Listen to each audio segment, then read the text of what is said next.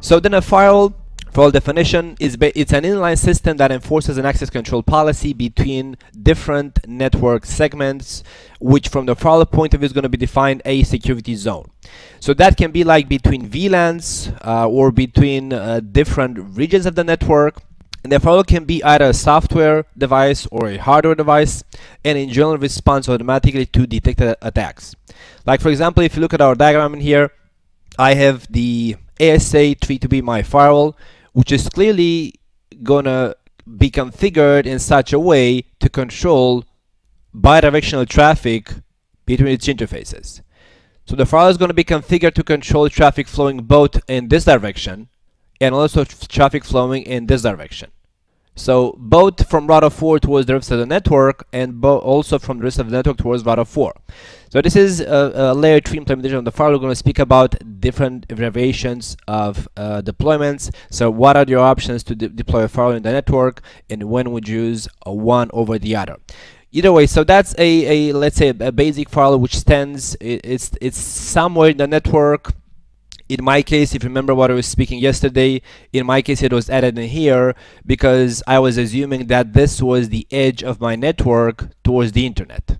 So like router 4 was the internet router, so at the edge of the network I'm deploying a firewall to not to protect myself from the internet exactly, but to be able to control all traffic passing back and forth from the LAN to the internet and from the internet to the LAN. So this side in here is going to be from LAN to the internet, this direction from LAN to the internet direction. I'm going to be able to control what traffic is allowed from the users towards the internet. And the other way around is going to be from the internet to the LAN. I'm going to allow which traffic is allowed to come in the network as initiated from the internet, which is going to be useful only in case I have some kind of public services which I want it to be reachable from the internet, and I want to safeguard the network entry from the internet with a firewall.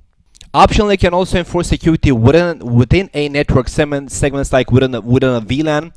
That's the option when the firewall is going to be configured and deployed in the network as a layer 2 device, not as a layer 3 device.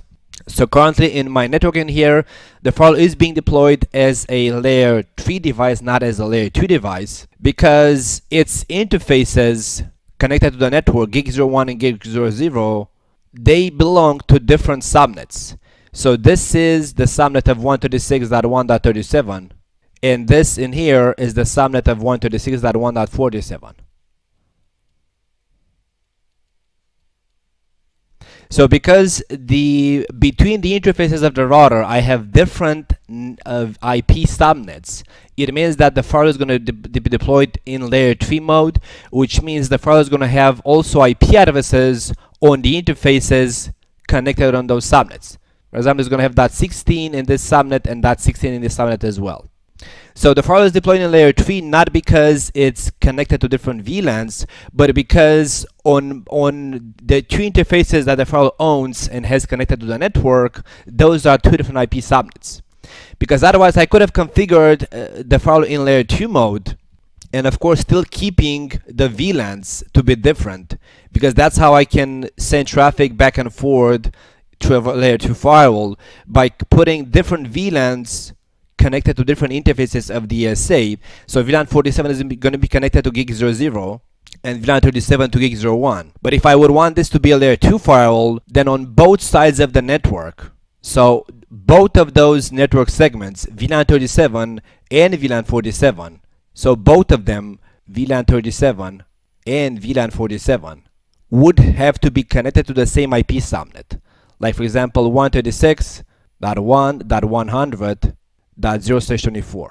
So in the case that a firewall is connected with two of its interfaces, let's say in this case, of course to different VLANs, but if the two VLANs are actually sharing the same subnet, it means that the firewall is going to be deployed in layer 2 mode, which means that the firewall is not going to have any kind of IP addresses on its physical interfaces. is going to have a specific global IP address, which in Cisco's case is required not only for management purposes, but also for the firewall to be able to pass IP traffic back and forth. And that has a use case, but it's a long discussion. We have to understand exactly why we need an IP address on a layer 2 firewall in order for the firewall to forward IP traffic back and forth. So it's usually deployed at network edges, like on untrusted points of the network towards the internet, as it was my case, towards WAN links. So towards, like for example, on WAN links could be links that you have connections with third parties, so with companies that you exchange back and forth information for whatever reason, data. And additionally, it's also an exception to the edge deployment, which is going to be the data center deployment. So also, most companies have one or multiple firewalls deployed at the data center entrance in order to make sure that whatever leaves the data center and whatever enters the data center is being controlled by a firewall. But otherwise, except that exception, most of the times you're going to deploy the firewall at the untrusted boundaries of your network. Which of course the data center is an edge of the network, but it's a trusted site because it's where most of your data resides, in the data center. And of course, a firewall has to be resistant to attacks against itself. So it's usually being deployed as a layer 3 in most cases, as I was saying, which is also our case. Thus, if it's deployed as a layer 3 hub, it means that it is reachable by the attacker at the IP level. So you got to make sure that the attacker cannot take over the firewall by any kind of attacks destined to the firewall itself.